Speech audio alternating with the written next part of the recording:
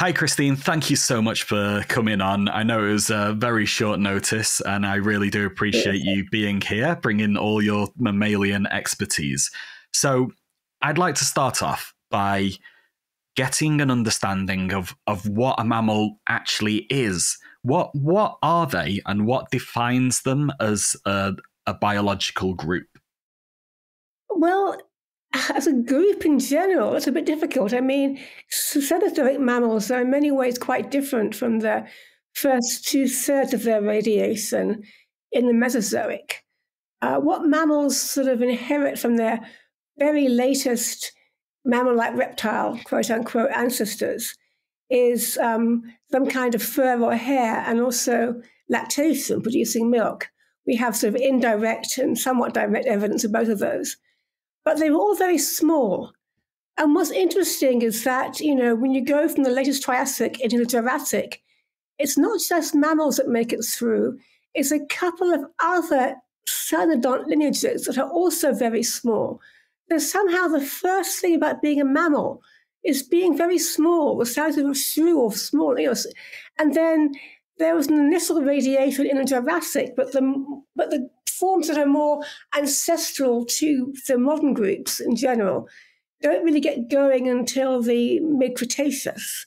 And so mammals are defined by a number of things. I mean, they're sort of endothermic, well, the first ones were not fully endothermic. They've got good smell, that's a good sense of smell, and good hearing, but not particularly good vision. They don't have the kind of good color vision you see other vertebrates. And then the Therian mammals, the marsupials and placentals, have a number of innovations in the Cretaceous that sort of makes them become the dominant group. And they've got more complex teeth for food processing. They've got better hearing with external ears. They're viviparous. They give birth to live young, but they're still small. So mammals, of course, most mammals today are still small. We forget that. We forget that the average mammal size is less than a kilogram. So, or the median size. So mammals were, I hate to use the word design because it has connotations, but that's a way of thinking of it. They were basically originally evolved to be small critters scurrying around. Oh, the other thing that Therian mammals have that makes them cool is they have modifications of the shoulder and the backbone, the ankle. They can do bounding locomotion, like you see a squirrel sort of bounding across the lawn. Other kind of less advanced mammals are doing more kind of scurrying. So they start the Cenozoic with a bunch of new features that were good, but evolved for being small, and then they get to be bigger. And before the Cenozoic, the biggest mammals, and they're very rare, very, very rare big ones, are about the size of a badger or a corgi dog. But there's one-offs, basically. So mammals continue being successful at being small, but they also add larger ones at the start of the Cenozoic. So we have this giant world-changing impact event at the Cretaceous-Paleogene boundary, the KPG, the end Cretaceous mass extinction. So what were the inherent qualities of the mammals that ensured their survival?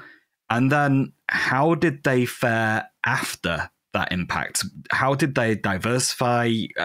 Was it just chance that they got through?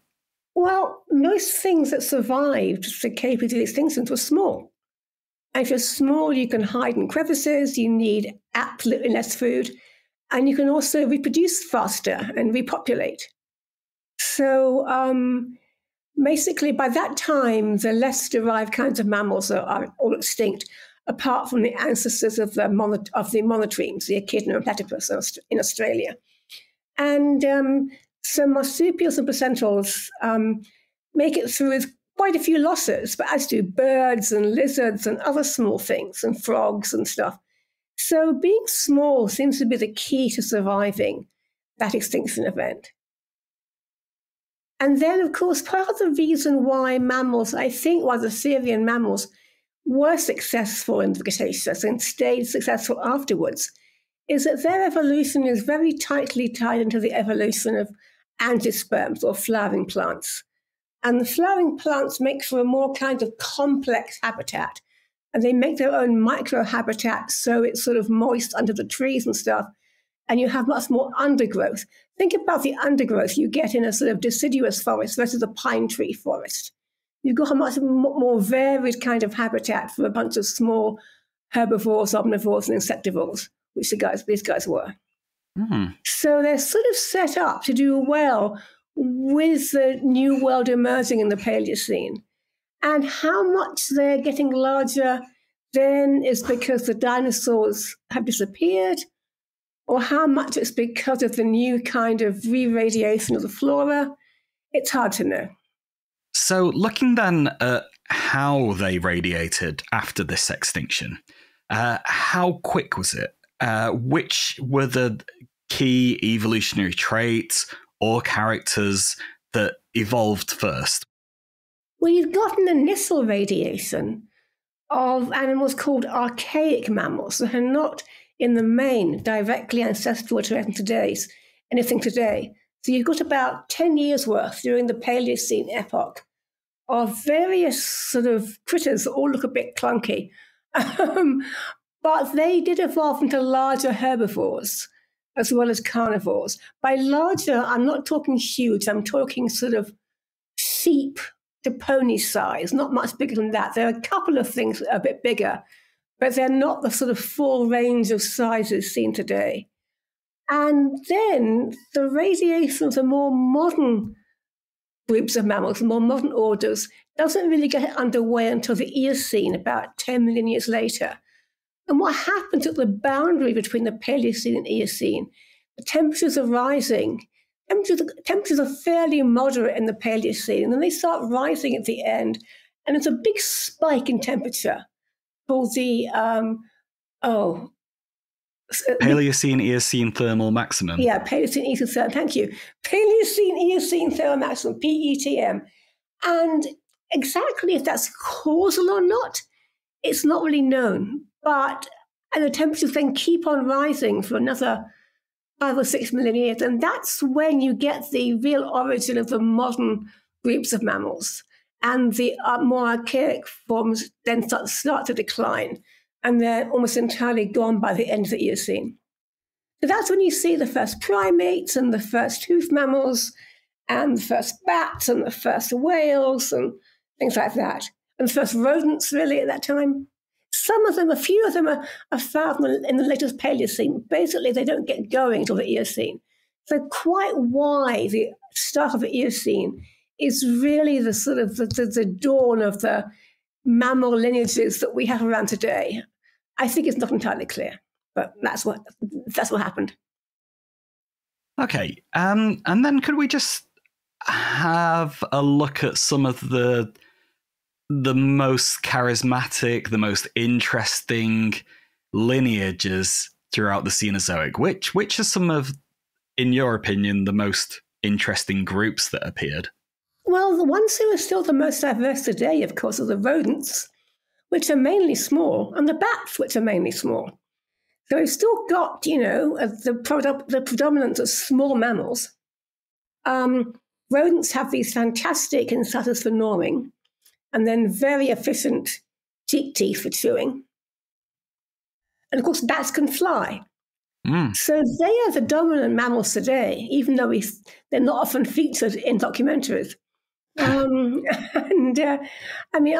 particularly interested in the evolution of the hoof mammals. The odd-toed ones like the pterodactyls and the even-toed ones like the artiodactyls. They're the ones who then get the complex teeth for grinding up vegetation and start to sort of really make an effect on the landscape with eating all the herbage and stuff. The carnivores are, of course, very charismatic, and the order Carnivora has these very specialized carnassial teeth for meat processing. And, primates, of course, when it gets cooler in the later Eocene, they get relegated to the tropics and don't really form part of the global fauna until much later, with humans radiating. So primates are sort of interesting animals, but they're mainly tropical animals, and they don't do so well worldwide when it gets cooler in the late Eocene. And of course, the number of marine mammals are very successful, and of course, marsupials have their own evolution in South America and Australia, and they're doing things, particularly in Australia, independent of anything to do with placentals. So, for example, you don't get big hopping placentals like the kangaroos, and exactly why that is, again, is a bit of a mystery. Oh, it's interesting. There must be so much to look at in all of this. Why one group was successful, why another one wasn't, what kinds of ecologies work. There seems to be so much going on in there. Well, marsupials are interesting because people actually don't know that they probably first evolved in Asia, and they got over to North America, then down into South America and across to Australia by the start of the Eocene. But they also had a significant radiation in the early Cenozoic in North America, and they would have been like small possum-like things. That's all they were like then.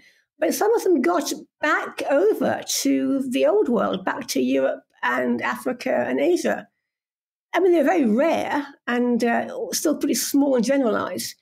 But they were basically extinct by the end of the Eocene. But then all other kinds of placentals went extinct then too. So I don't think that extinction can be blamed on there being marsupials. I think it was sort of bad luck at that point.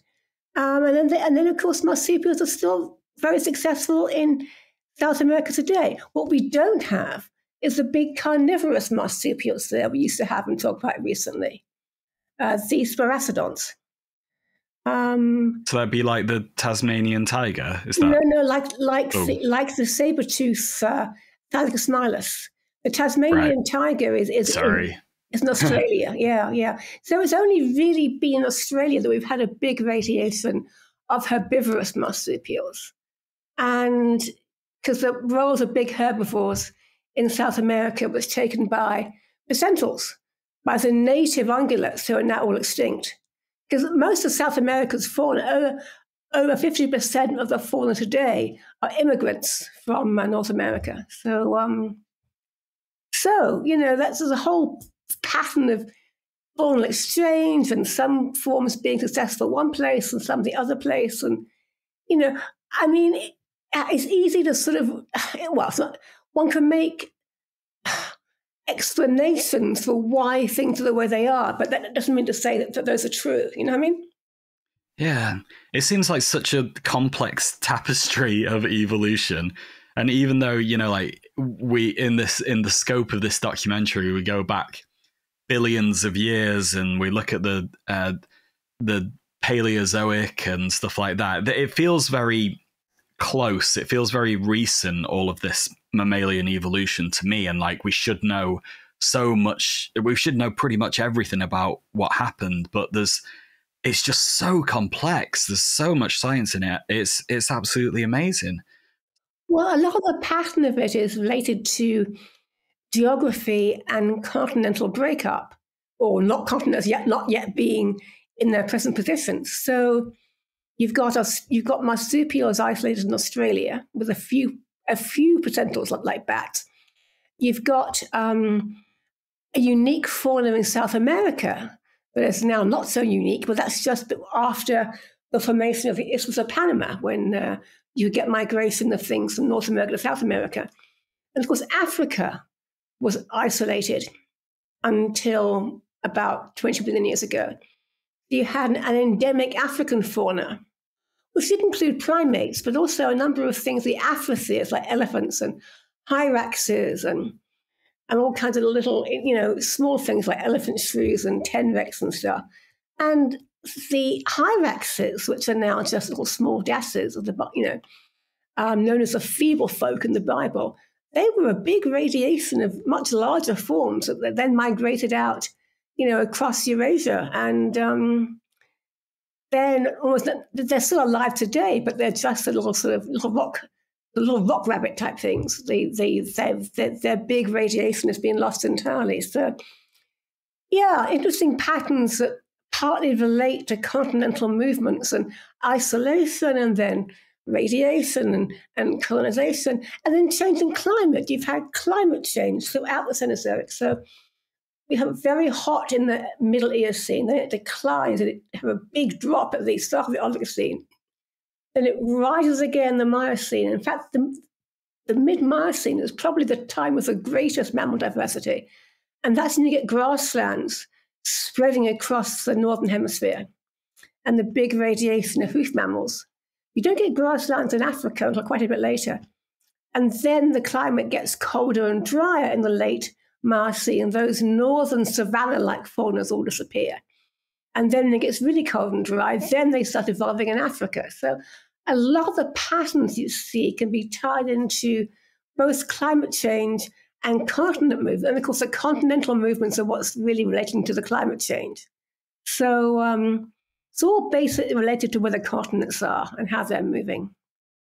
Yeah, and we've seen so many times in this documentary where something to do with the climate, something to do with the position of the continents has resulted in these huge changes and huge impacts to entire ecosystems and lineages of animals.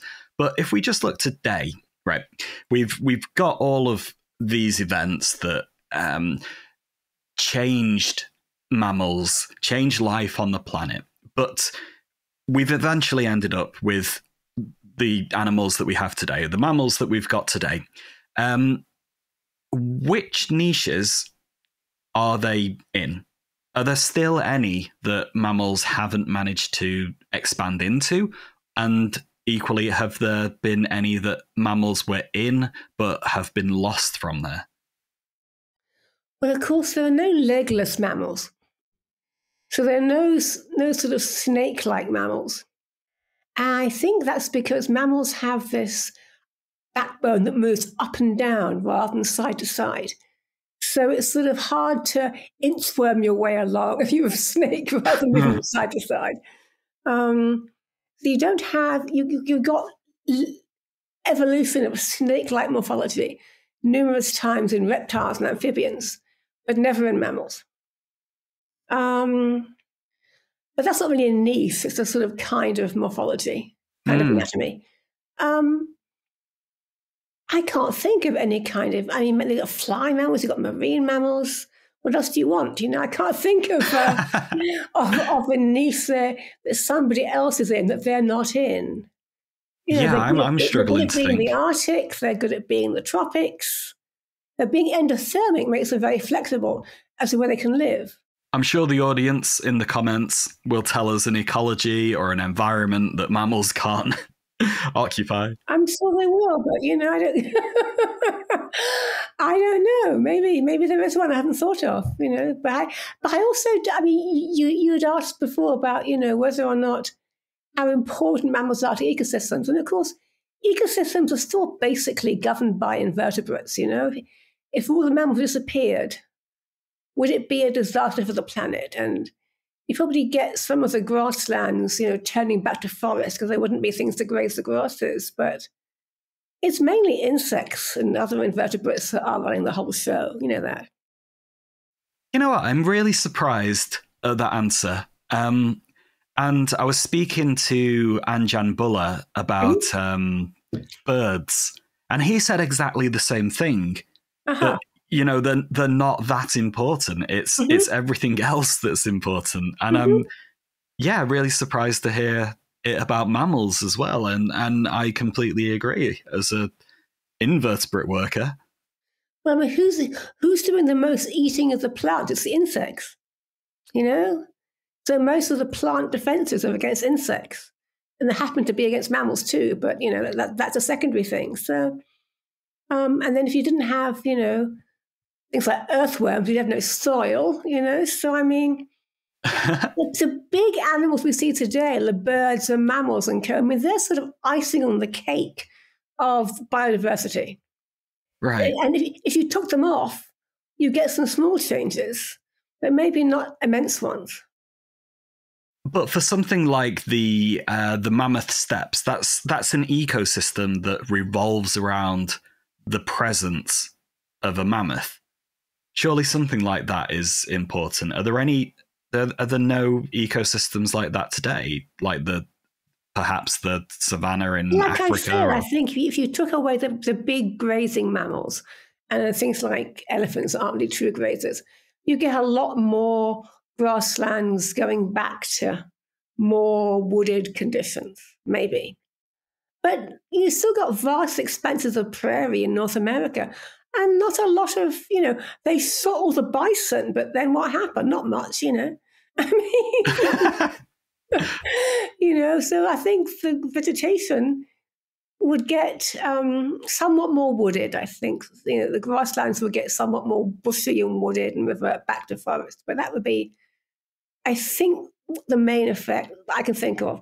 I don't know, that's thinking of the large mammals. Now, how big a role do things like rodents and other small mammals play in maintaining the ecosystem?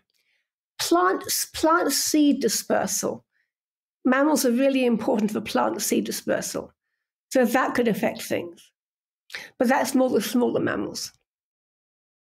Okay, well, let's all be thankful for rodents and other tiny mammals. Bats are important, yes. So I mean, bats, indeed. Yes. So I mean, I think dispersal of seeds and that kind of stuff. There's more rodents and bats than it is big mammals. That could be more of an issue. It could have more of an effect on the flora and the ecosystems than the loss of the big mammals. Okay, so just to end on then, we're going to fast forward a bit. Episode 8, the last episode, looks at the 6th mass extinction. It looks at potentially like what the loss of humans from the planet would be. Do you think that mammals are in a decent position to survive what's happening to the planet?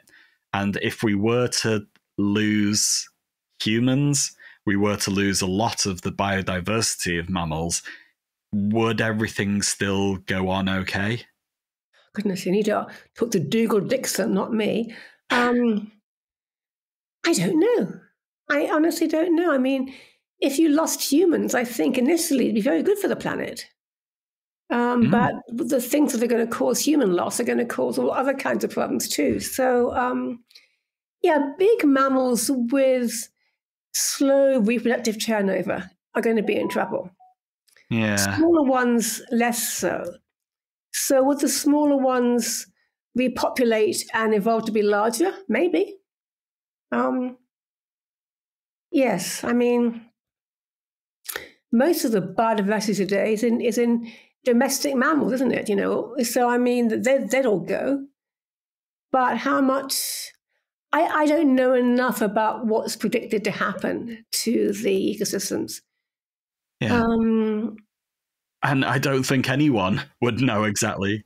The immediate loss of humans would be a good thing, except for all those poor cows. Did you say cows or cats? Cows. Well, cows, dogs, cats, horses, all these animals, they wouldn't do too well if all the humans disappeared. But, the rats who are currently invading my house would do just great, Well, I'm very happy for those rats. I'm not. They're going to be dead soon, unfortunately. I quite like rats, but they chew through the wire, so they have to go, Yeah. Well, there can be a little localized extinction in your place then. But Christine, thank you so much for coming on and talking us through mammalian evolution. Well, I hope. Is there any final question you have? You want to ask, or? Is there anything you want to talk about? I'll put it back to you. Oh, goodness. The main thing I want to say is that mammals evolved to be small, and most mammals are still small. But the big mammals we see around today are sort of jerry-rigged to be bigger. But then that's also true of anything. Dinosaurs started off small, so making things bigger isn't always as easy as you might think it is. But the basic mammal design is for a small critter. So it's partly probably why rodents and bats are so successful, because they're small. in the main. So the bigger mammals today are things that are taking a design that wasn't really meant for them, doing okay with it, but they're very, compared to small animals, they're very stiff-legged, stiff-backed, this kind of stuff, you know, ungulates in particular. They're doing fine with it, but that wasn't what they were actually made to do. I think that's a point to make, you know? Okay, well, Christine, thank you so much for dropping in. Very short notice. I've enjoyed hearing all about these mammals and enjoyed it quite a lot. Okay, very good. Bye, Dave.